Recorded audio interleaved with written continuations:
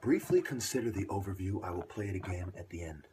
Okay, so basically you have a bunch of colleges started by eugenicists such as David Starr Jordan, and they have secret societies such as Yale, and they are tasked for a long time with the job of maintaining the white power structure that the Freemasons build and maintain. Okay, this is all fact. You know, presidents having Masons, I don't think anyone can argue with any of this. Okay, now, and we all know that they're corrupt, right? We all know these presidents, right? Truman and Roosevelt, you know, and Francis Galton coined the term eugenics, Freemason Scientific Lodge. Celebrated Freemason because of his scientific achievement, not because he's some prophet or something. Same with Pike, celebrated because of his philosophy. So Galton is the most celebrated Freemason for his scientific achievements. I know you're going to have trouble grasping that, but think about it. How many of these famous scientists are actually proven to be Freemasons versus Galton, who is proven to be? So therefore, it is in their best interest to pretend that he was right, at least. You see what I'm saying? In order to elevate themselves, because they put appearance over application. Their job isn't to maintain the infrastructure and take care of the little guy. Their job is to maintain the appearance of the structure. So their argument is satanic and despicable. Application must come first. I don't care if somebody looks like a little kid who's having seizures when they're doing martial arts. If their application is superior, God has naturally chose them. I don't care if they bite you like a snake, they scratch you like a tiger, you know, or bite you like a leopard. You understand me? Now sit down and shut the fuck up. Okay? So you have Berzelius Society, tasked with drugging people and working with Big Pharma as the think tanks who apply the philosophy and the pseudoscience of Masonry and people like minds, like Weishaupt and them. Okay? You know, Voltaire and all these scum. Benjamin Franklin and people that you were taught to revere. Paul Revere, right? They're even names, right? They use Babylonian speech to confuse you and to get you to revere the types of scum. So it's in the language, right? Just like Afro-Asiatic is a dialect, right? How many of you think Native Americans spoke English before the white man came? So, you know, when white people are speaking Hebrew, it means that Afro-Asiatic people taught them that religion and that language. Thank you. The culture includes the language. Unless you think people think all those other African languages that are part of the Afro-Asiatic dialect, you know, didn't influence anything. Yeah, all you black guys who everyone thinks is cool, didn't influence anybody with your culture. And you still don't. That's their argument. How stupid is that? And there's some Bill Gates motherfuckers founded civilization and poked you with a bunch of toothpicks until you fell over dead. Like, oh, I've fallen in, I can't get up. How stupid is that? Shut up. Or my favorite, some hacky sack bitches came in little canoes with fucking toothpicks and logs and somehow outmaneuvered African killers with Montu Arch. Sit down, shut the fuck up.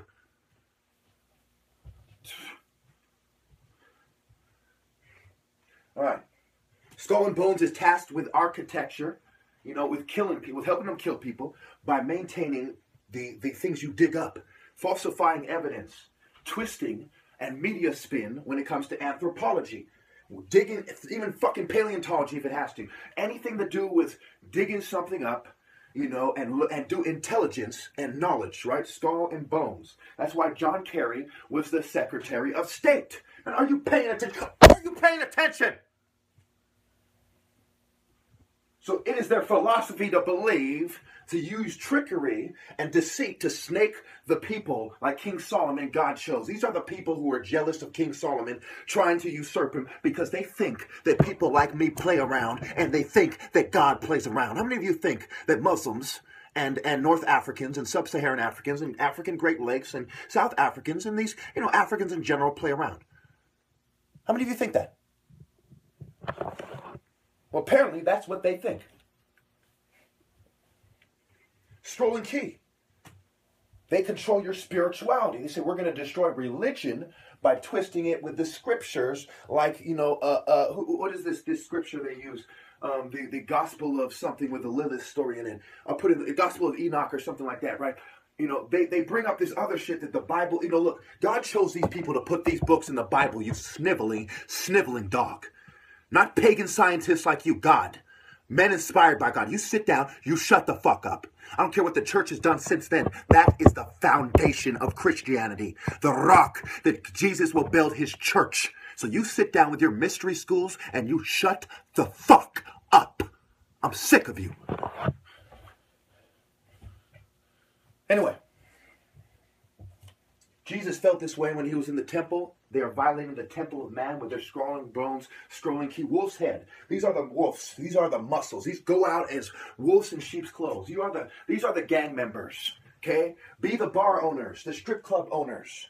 Own the cannabis clubs. Make friends with the indigenous people and say, hey, I'm poor like you. That is the division in charge of the jackals from high to low. The wolves on Wall Street, the wolves in your fucking hood, the wolves in prison. Now, I don't give a fuck if you want to wolf pack the falcon.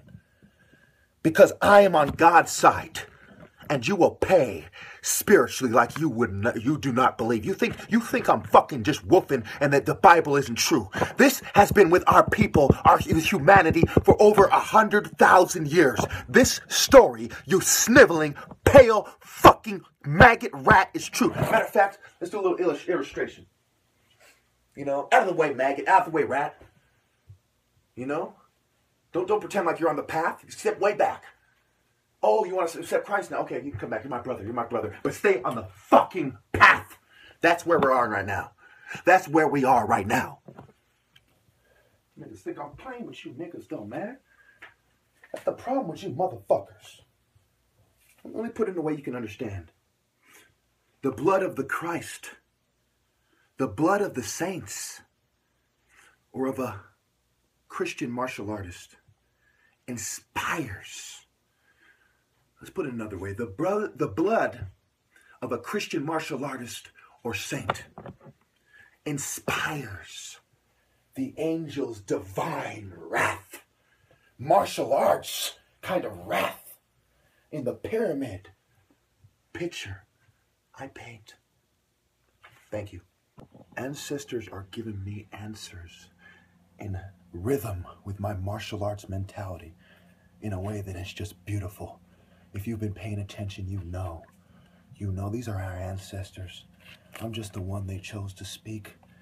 This is God's gift. I'm just a messenger. No servant is greater than his master.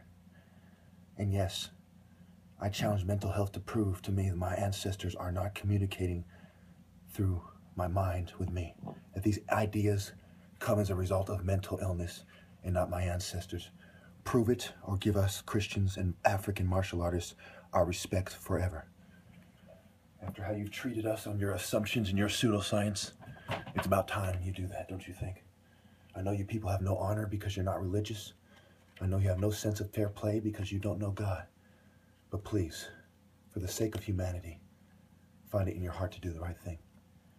You are what you spiritually consume. How many of you know the difference between a dialect and a language? Or, a dialectical relationship between the state and a revolutionary, for example. How many of you know the difference? Look it up. It'll inspire thought, I promise you. Egypt is understood, okay? It is understood by martial artists and the state. Just like in the Bible where the pagan societies knew a lot of spiritual stuff. They just didn't know it to the point where they could rise above God's chosen. That's why we beat them in battle. That's why we converted more people in the world. That's why God favored us. And they had to hide in our lodges and use trickery and deceit and despicable means to try to elevate themselves above us. So if you believe that there's a Luciferian elite that is Judeo-white, right? It's obviously at the money. Money is all the root of all evil. They're the bankers. They're big pharma. They're the media. They're the people pushing the narrative of the Johnny-come-lately, left-right, mainstream Judeo-white paradigm, right? Where you have the media, the corrupt gangs, the cops, everyone with their culture. There's kind of, right-left culture. You have the politicians, the shrinks. You have the corporate shells, the CEOs, the executive groups, and the different level groups designed to maintain a culture, okay? So let's look at the overview of this. You cocky motherfuckers don't know nothing about no timing. Ask E40. Now, he'll probably hold his tongue to be diplomatic, I don't know. But you motherfuckers still don't know.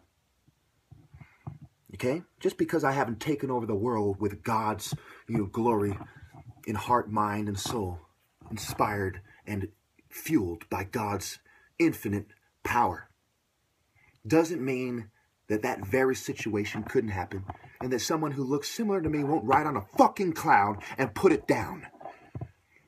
Okay? You think because you can put down the yard that you're in charge? We are going to put all you serpents in your snake fucking abyss. Are we clear? And I'm going to make sure you stay there, nickel. You think you're going to get out, nickel? You think you're going to get past me when I'm in my glory in spirit? You think you are going to get past me after I die a martyr for God and I'm holding my spear in the spiritual realm? That's what you think! That's what you think! Really? Here is the nail in the coffin. And no, it will not come from a Mason building his illusion with a super scientific, futuristic nail driving device that most architects and builders and carpenters have never even heard of.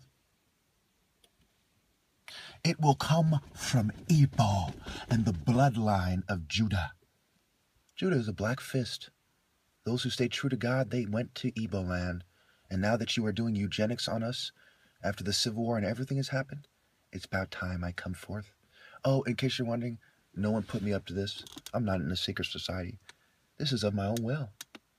So what kind of an example would it set to show a people that if one person among your race does the right thing, we're going to take it out on all of you? Yeah, you can take it that route, though.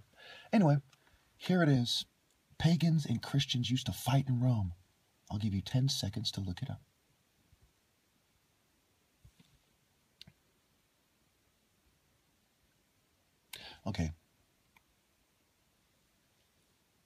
Okay, so the reason why I did that is I want you to pause and look it up. Now, what were they fighting about? Why don't just, there's a lot of different pagan group ways of thinking, right? They're fighting about culture. Well, pagans merged with the church in a certain way. There were several different fights going on. One was pagans should rule, Christians should rule. Yeah, but that's oversimplified.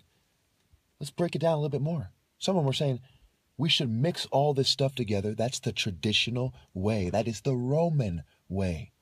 Okay, these Cleopatra people are getting in your head. They come back with this Afro-Asiatic thinking, and they change the white pagan eugenicist, 10 tablets of Rome, or whatever it's called, pagan way of thought. Okay? We are Herodotus type motherfuckers. Okay? We are not Afro-Asiatic. We are not Egyptians. We are not Jews. We are Romans. Yeah, 1 in 10 Romans are, Jews, and some of them are pagans, but you get my point. So the pagans and the Christians were fighting over whether people who thought like Masons would pervert society by mixing the truth with lies. Meet me halfway. A half-truth is still a lie. A half-justice is still injustice. Do or do not, motherfucker. There is no try. You make it through the gates because you walked the path and you had faith and works, or you're a bitch. You're a little sniveling serpent bitch that I will slay in the spiritual realm. I don't care if you even so much as stick your little forked tongue out of the gates of hell. I will fucking assault it. I will yank you out by that motherfucker. That one!